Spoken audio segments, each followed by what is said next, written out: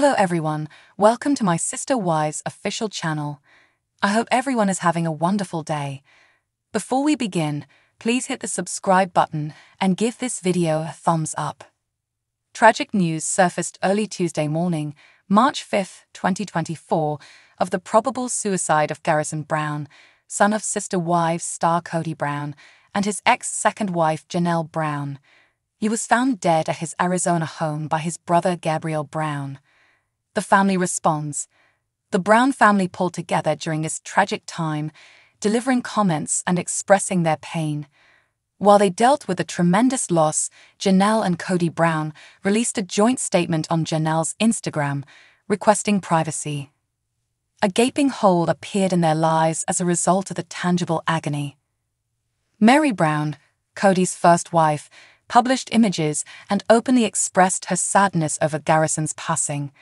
No parent should ever have to go through the anguish of losing a child, and the original three spouses, OG3, had been at their side since the day he was born. Robyn Brown's remaining quiet. But there's one obvious absence: Robyn Brown, Kody's sole remaining wife. Despite being part of the multiple family, Robyn has kept radio silence. March 11, 2019, was the date of her last post. Fans are outraged, questioning why she hasn't addressed Garrison's death. Reaction from supporters. The blame game ensued on Robyn's Instagram. Angry followers left comments like, "Are you happy now that Garrison is gone? You two wrecked up his life. Kody doesn't even deserve to attend the funeral. You should have let that man see his kids. Way to go, Robyn. Garrison passed away. Hope dividing up the family was worth it." Robyn's quiet has raised questions, leaving admirers asking why she remained unfazed. As the tragedy develops, the Brown family grapples with grief, and Robyn's absence speaks volumes. Kody's allegiance. Interestingly, while Robyn stayed mute, Kody Brown was seen by Janelle's side throughout the event. He accompanied her as she sought to reach out to Robyn, asking her to attend the burial. But Robyn remained mysterious, leaving Janelle distraught. As the Sister Wives group mourns Garrison's loss, questions persist. Why does Robyn remain silent? What part did she have in Garrison's life? And how will this tragedy affect the already complex dynamics of the Brown family? While members of the Brown family are mourning the loss of Garrison Brown in their own manner, Mary Brown is facing hate for her decisions. However, some Sister Wives fans observe what is happening and come to Mary's defense in the situation. Fans defend Mary Brown against hate. Although no one actually has the authority to teach someone how to move through grief, it is frequently tempting to condemn others who grieve differently than you do. On Reddit, one Sister Wives fan adds, "Mary's latest post doesn't deserve the hate it's getting," then proceeds to discuss the problem at hand. Mary posted a video that is swarmed with comments of people so fucking horrible to her. They add, "As someone who's been deep in grief before, you are allowed to laugh. If anything, a therapist would encourage it. Laughing with my buddies amid sobbing sessions over losing a loved one, it's healing." Then they point out that Mary Brown isn't new to grieving her loved ones. Further, they point out that while she helped raise Garrison Brown, he isn't her biological kid. Following, others joined the conversation. Other fans give their thoughts on Mary Brown's treatment. After the initial Reddit post, several Sister Wives fans added to the topic about Mary Brown facing hate for moving forward with her life. Notably, the original poster points out that other family members like Christine Brown aren't getting as much opposition for returning to their normal activities. I started reading the comments and laughed at one, someone taking it upon themselves to correct her by reminding her of Garrison's mother's name, then promptly misspelling the name. People are ridiculous. The top one I saw was someone telling her she should be grieving for the rest of the month, and I thought, thank God we aren't trapped in the Victorian era where we had mourning where we were shut away for a set time. Then as the months went by, we were allowed to re-enter society a tiny step at a time. I saw this too and rolled my eyes. More fans jumped to her defense. Additionally, Others rose to Mary Brown's defense as well. One admirer recounted their personal experience with different sorts of sorrow. Everyone grieves differently. I was 11 when my dad passed and didn't weep for 2 weeks. I still haven't stopped grieving a few times a day over my son 36 years old who lost away a year ago.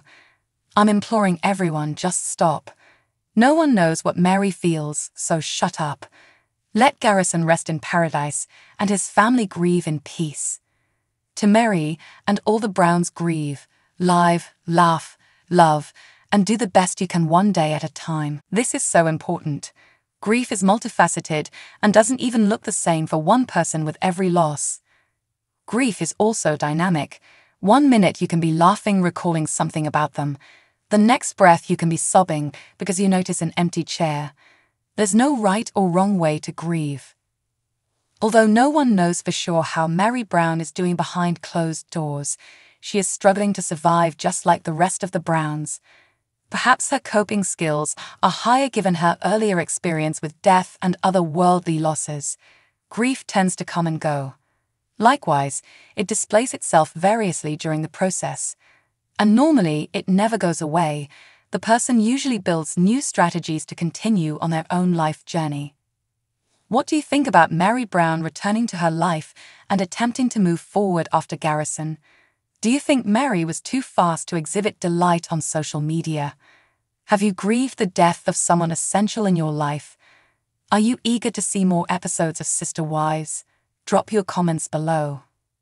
Without appearing to struggle, Liam walked their 3 dogs with 1 leash in one hand and 2 leashes in another.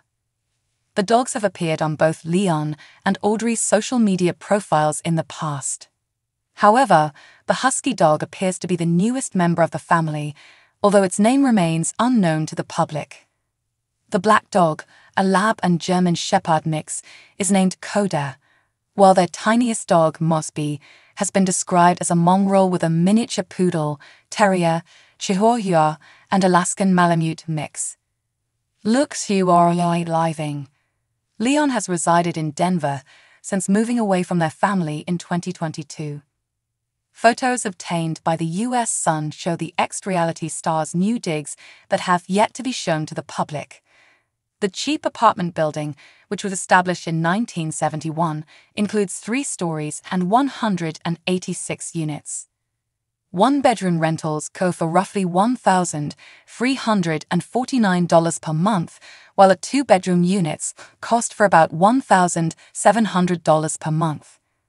Despite being an older building, there are fully new flooring, ceilings, cabinets, appliances, kitchens, and bathrooms that give off a upscale feel, especially with the bespoke tile work and high-end lighting, says the real estate ad.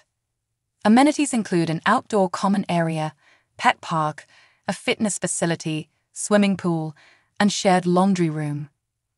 The courtyard itself was totally restored and contains a fountain, exquisite pavers, professionally manicured planter beds, a built-in grill, and enormous shade pergola and seats, per the real estate description.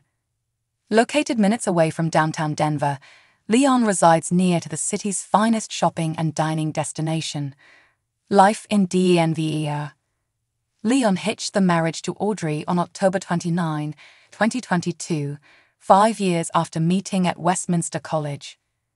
The pair looked to have gotten married at a residence in Colorado Springs, per the address provided on the certificate obtained by the US Sun. It is unclear who, if anyone, from Leon's famous family attended their secret wedding, although the US Sun verified at the time that parents Mary and Kody were not present. It was previously announced by Gwendolyn Brown, who is the daughter of Kody and Christine, that Leon was separated from the family to feel safe and has not featured on the TLC show in years. According to their profile, Leon is now focused on writing. In November, Leon made a public appearance in Denver where they performed in front of a live audience. They posted on Instagram at the time, "I accomplished a big and terrifying thing tonight, and I'm so proud of myself for being brave, and my inner kid is so grateful. Open mic night is the best night. Thanks for sharing your hearts and words with us." Spouse Audrey is also in the creative profession, working as a graphic designer and digital artist for their business Audrey Chris Creative. So what do you guys think about this update? Let me know in the comments below. And if you like my videos, please press like and subscribe for more. I'll see you guys next time.